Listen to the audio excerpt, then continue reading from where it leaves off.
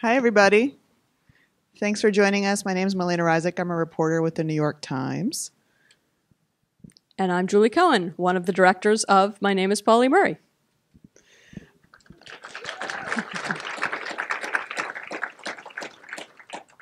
I'm so glad you guys were here to share in this incredible film. Julie, I want to start by, I'll say, first of all, you guys, there will be some time, I think, for a little bit of your questions at the end. So if you've got burning questions, think about them and shout them out at the end when I give you the cue.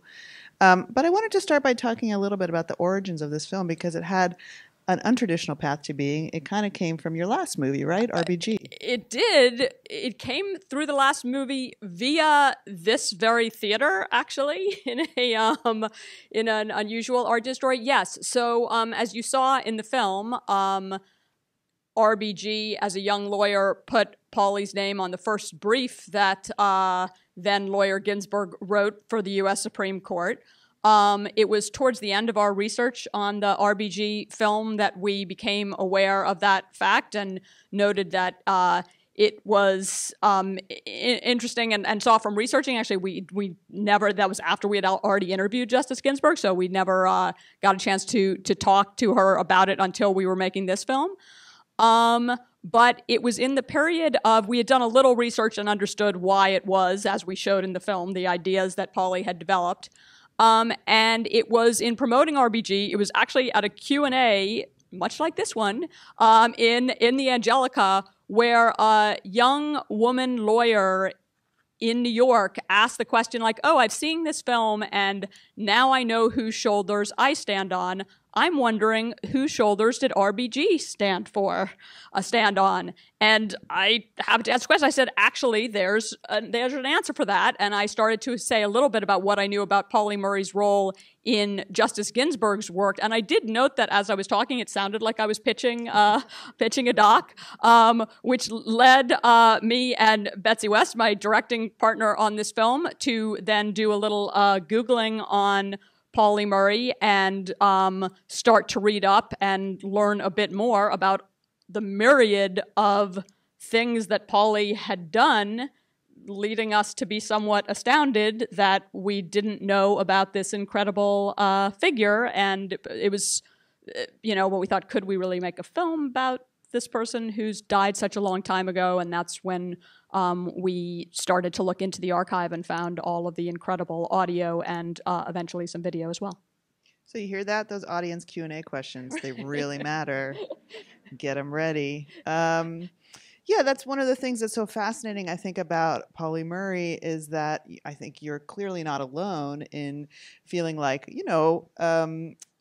a well-educated person who's curious about the world and certainly curious about feminism and women's history and civil rights, and yet this was a big gaping hole in your knowledge, as it has been, I think, for a lot of people who are perhaps coming to this film or coming to some of the biographies of Pauli Murray that have come up in the recent years. So how did you feel when you started to realize, this is something that a lot of people don't know about, and yet this is a person who, as we heard in the movie, was the architect of so much of our lives today?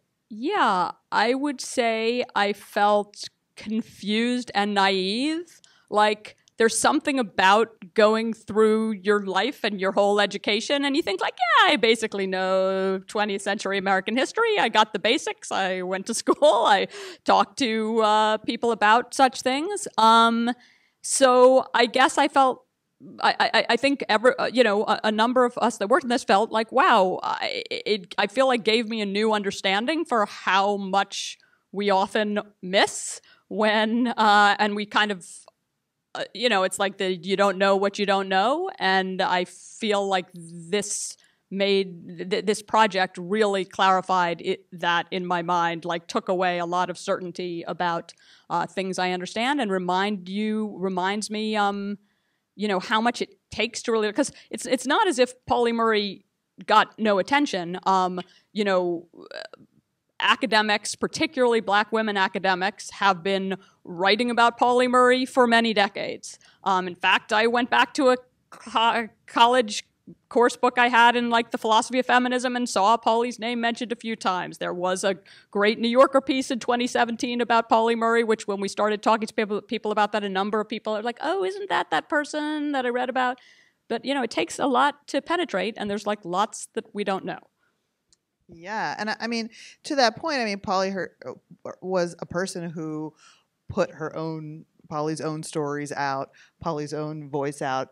Pauli wrote a memoir, Pauli wrote poetry. Pauli, of course, as we saw in the film, wrote so many letters. And it's not that Pauli was undiscovered, as you said, but there was some ways in which Pauli was buried. And then what you discovered when you went to this incredible trove of material that Pauli had prepared and donated to Harvard, tell a little bit about what that contained, because it wasn't just Pauli's speeches or legal writings. There was a lot of personal material there too, right? Yeah, I mean, it was an amazing archive. It was pretty much every paper that Pauli wrote in college and law school, and notes on writing that, books that she was working on, and notes on the manuscript. But there were also all these diaries and journals that were handwritten. There were the letters to the doctors. There were the audio cassettes, you're hearing in there recorded portions of Pauli's autobiography, Song in a Weary Throat, which actually we found in a different archive. I don't know if by any chance our production assistant Amira Williams is here, which Amira Williams, I can't see the audience, which is there this right there, which Amira Williams found at a archive in Maryland. I do need to interrupt to recognize a couple other film team members here. I know Claudia Lopez, our archival producer, is here. I believe Hillary Crow, associate producer. I don't know if Claudia Raschke is here.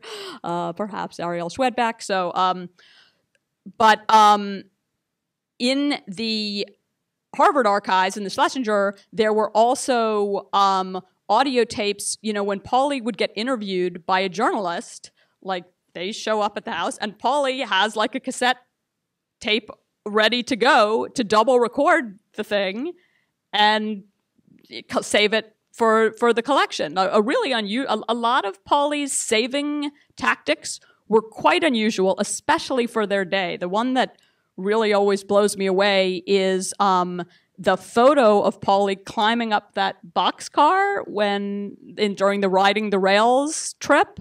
I mean, this is 1933. It's interesting when you're kind of leading a hobo life to have a camera with you anyway at that era. But the amazing thing of having to hand your camera off to someone, oh, I'm going to climb up on that train. Would you just snap a picture of me so that I could save it for my, Instagram feed? This was just another way that Pauli was ahead of the times.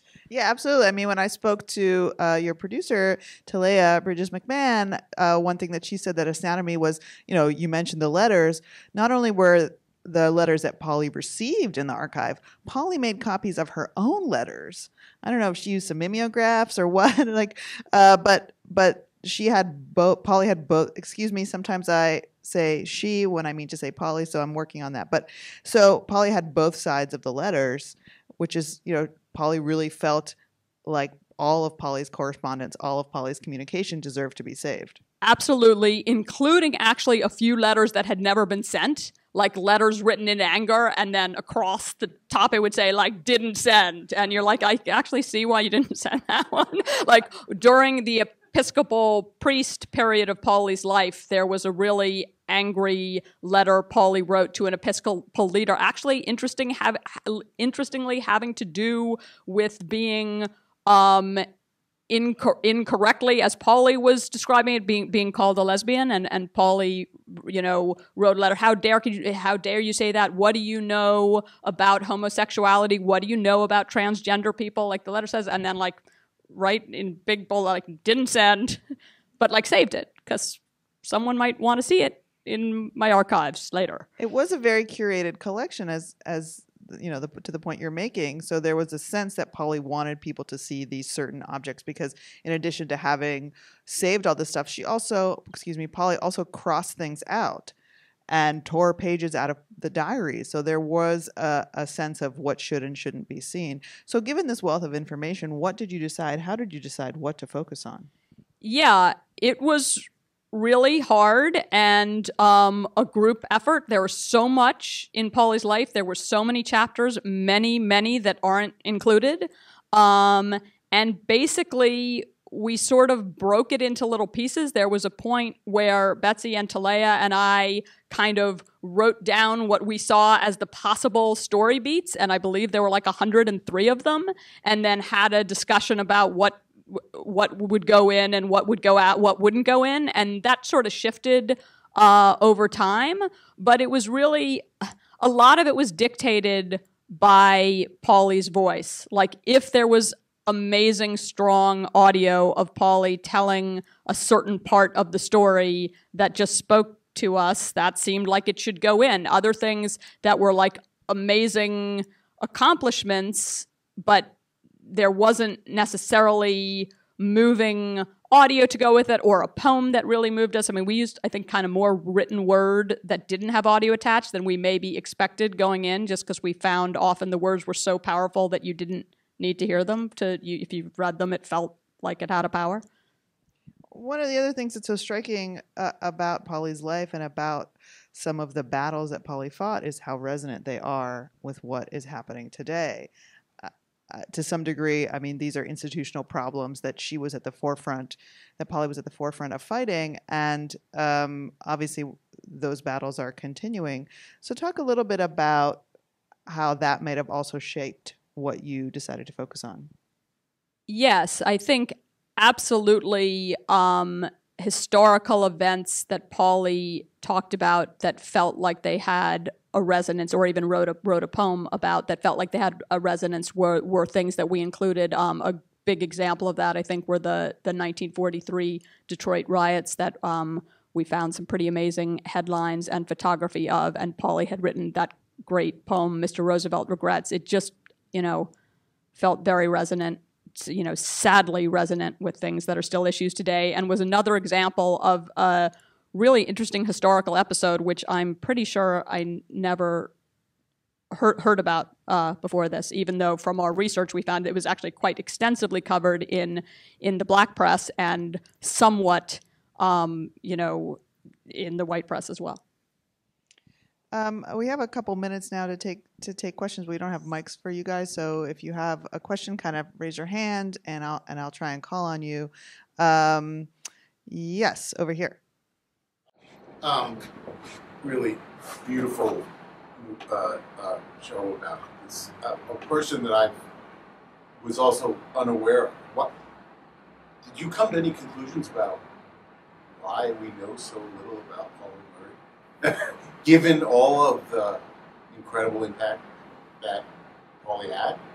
Yeah, the question is, why do we know so little about Pauli given the amount of Pauli's impact? I think there's a number of reasons, and that all play a role. I mean, you could start with racism, sexism, and kind of fear of those who appear to be gender nonconforming, as Pauli did, even if it wasn't something being publicly talked about. In addition, Pauli's private life and love life, which could have really been harmful professionally and personally, might have led Pauli to lay a little lower than a public figure ordinarily would. Also, there's a reason we talk about an idea whose time has come. That very phrase suggests that there are ideas whose time hasn't come yet, and Pauli was having a lot of those. And sometimes it's hard to get attention when there's not a movement around your ideas. So those are some reasons, and there are probably more. Yes, right here. Thank you for this film. It was beautiful. A couple months ago, I saw Summer of Soul and felt similar. A story that had been locked away for 50 plus years, and very few people knew about it. I'm wondering, my background is in writing, I'm wondering if you could talk a little bit about the experience and the process of writing this film, particularly a black story, and not necessarily being a black person. What were some of the things that you kept in your mind and the intentions as you were writing? Yeah, the question was the process of writing a story about a black main character as a white director. I think writing the main goal was to really be guided by Pauli's own words. I mean, there's nothing in the film that's literally scripted. The only question is what to include and what not to, and how one organizes those thoughts. We certainly tried to keep this film as autobiographical from Pauli's voice as possible. And, you know, the team working on this was a pretty extensive team, but on top of the, you know, white co-directors, the editorial decisions also are made by our producer and editor, both African-American. I expected perhaps we would have disagreements on issues kind of coming from our different races. That, I'm not going to say that never happened. It was maybe a little less frequent than I might have expected, but certainly, like, this was everyone bringing their perspectives to the table, but all of us trying to be guided by Pauli's voice. I think the question of identity, too, is something that's so interesting that comes up in the film. Obviously, people talk about the pronouns. You've heard me say she, which is actually the pronoun that Pauli's family prefers to use. You guys tend to use Pauli's name as much as possible. And even organizations that work around Pauli's legacy, like there's a center in North Carolina where Pauli was from, that they use both she and they pronouns. So it's a hard question to answer when the person themselves is not around to answer it, to talk about that issue of identity. Okay, any other questions? Okay, I see a hand in the back over there. Hi, Julie, it's John. Good to see you. Wondering if you could put this in kind of the framework of your other work and kind of how you see this evolving from, say, the Sturgeon Queens to RBG, Julia, etc. And secondly, you kind of gave a brief comment that the things that were left out were mostly about you didn't have material to use. I was wondering if you could shoot it again. Is there one part of her story that you kind of left on the floor that you really wish you could have included? The questions relate to connecting this to other films I've worked on, and often in some ways one film leads to the next, as RBG happened to lead us to this film. I mean, if it's a deeply engaging, compelling story, it's always an honor to tell it. As far, you know, Pauli's story is particularly hard to answer the question about what was hard to leave on the cutting room floor, because there's literally so much that this person accomplished that is not in our film.